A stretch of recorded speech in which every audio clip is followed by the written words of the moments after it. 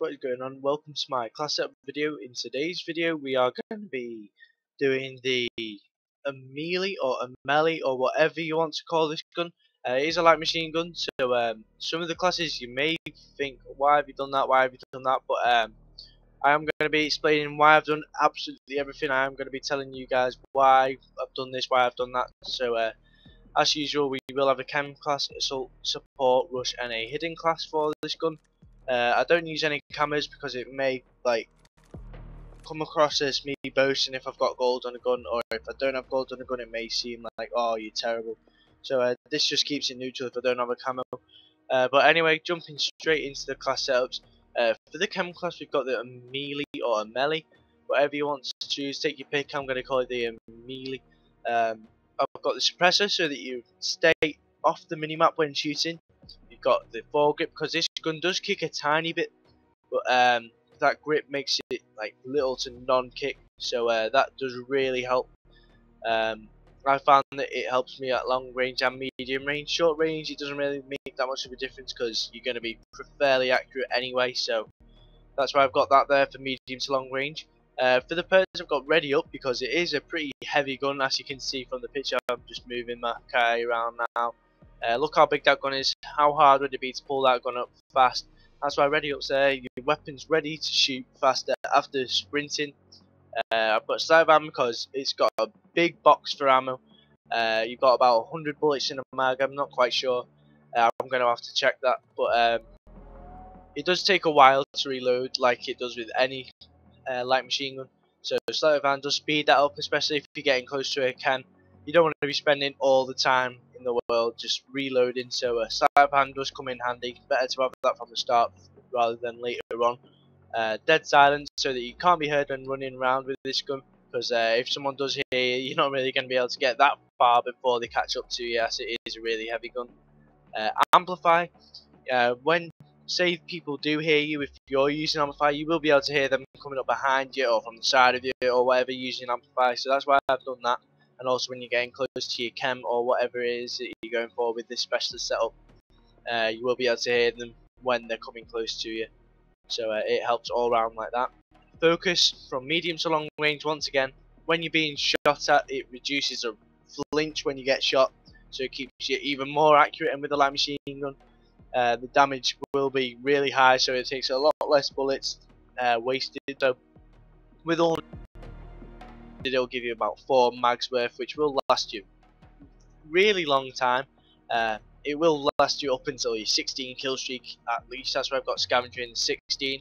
And when you get on your 16 kill streak, all it takes is pick up one scav pack and it should give you a full magazine of ammo. So you won't really need to do much running with this gun for ammo when you're getting close, so that's always a bonus. So anyway, moving on to the strike package, which is specialist. Obviously I would recommend using specialist if you're going for a K.E.M strike, but I'll get into that later on. Well, obviously you need more perks. The more perks you've got, the more efficient a killer you'll be. So I've got Deadeye, because with this gun with the already high damage, Deadeye will make it even more powerful and take the enemies down in a lot less bullets, and the closer you get to your K.E.M streak, the easier the enemies will be dropping. So that's why I've got that there. Stalker, so that when you are aiming down sight, you will be able to move fairly quick while aiming down sight. Say you're being shot at by an enemy, you can like move, dodge bullets or whatever with that. That really helps. Off the grid, so that SATCOMs won't be able to give away your position, because as it is a heavy gun, you will be seen on the radar if the enemy are using SATCOMs, and they'll see you there. Then you won't have that much time to get away from that place where you were, so they won't be catching up to you, as you won't be able to run too fast. In the bonus at 16, scavenger, I've already explained that. ICU, so that you regenerate your health a lot quicker if you are being shot at. Ping, so that when you kill an enemy on the minimap, mini radar, as if it's a motion sensor, will be pinged off, as it says in the name of the perk, get revealing enemy positions nearby, so that will also help you a lot when you're getting on a bit of a kill streak, and hard line so that you get a K.E.M earlier, and also so that every 2 assists count as a kill towards your K.E.M strike. So if you do manage to shoot at someone but they run just around the corner out cover, then the teammate finishes them off. That happens twice and that counts as a kill, so you could end up getting like 22, 23 kill K.E.M strike. So that's always a bonus. Moving on to the assault, we have suppressor and foregrip once again for exactly the same reasons. Ready up, same reason once again, because it is a heavy gun. It's going to be hard to pull it up quick, so that does help really well.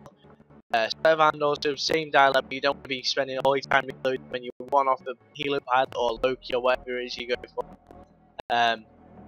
Agility, so that you move around a lot faster from place to place with this gun, as it is a heavy gun. So that when you are moving around place to place pretty quick, the enemy won't be able to hear you. And in this, we've also got the scavenger, so that like you can get a few kills. I think it starts off with 2 max. Like you're obviously going to run over your dead teammates' bodies, so you will be picking up scav packs. So that will also help you there. They'll get you to full ammo in pretty much no time. And focus once again, so they can keep accuracy while being shot at and while shooting at an enemy. That really helps. I would like I don't really want to push towards a certain strike package, like obviously it's an assault strike package, but it's completely up to you and what you're confident with, so what streaks you should put on, what type of game style you use, or what type of gameplay you play.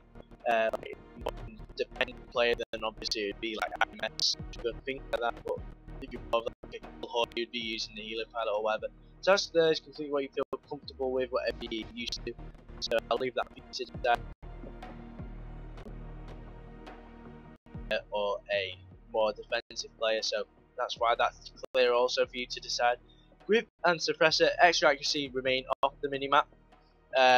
Also got ready up, pull the gun up quicker, sleight of hand so that you can reload quicker, agility, move around a lot faster. Dead silence, can't be heard.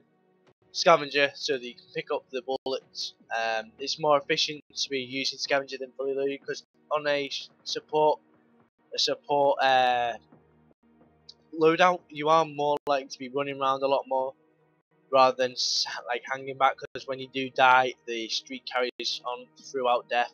So scavenger is more efficient in that sense. Also, focus once again, same reason you can reduce weapons weight while aiming down sights and being less flinch when shot, as you can see there, it's zooming across. So yeah, that's the support class. For the rush class, we have the Ameli with muzzle brake for that extra damage and grip for the extra accuracy. We've also got a secondary here, which is an M9A1 with akimbo, so that if you do run out of bullets and you do need to reload, but you are sort of like situation,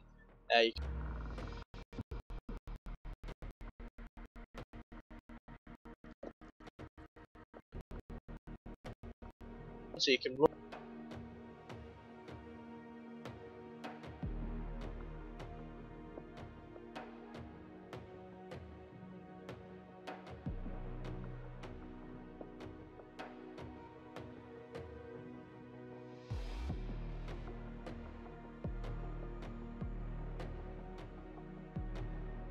And also we've also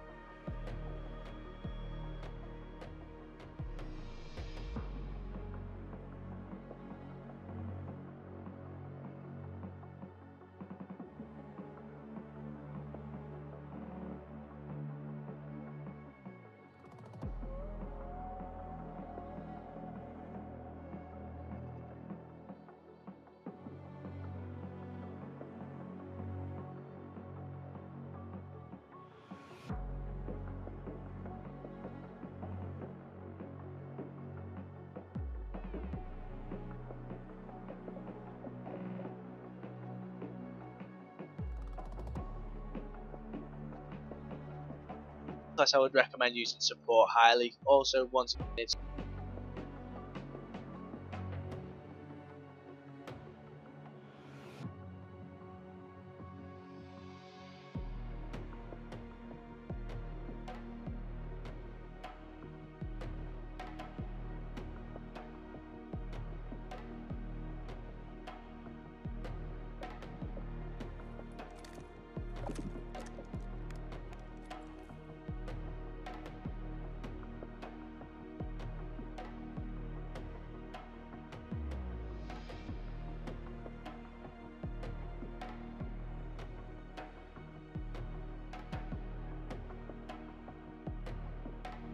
combination.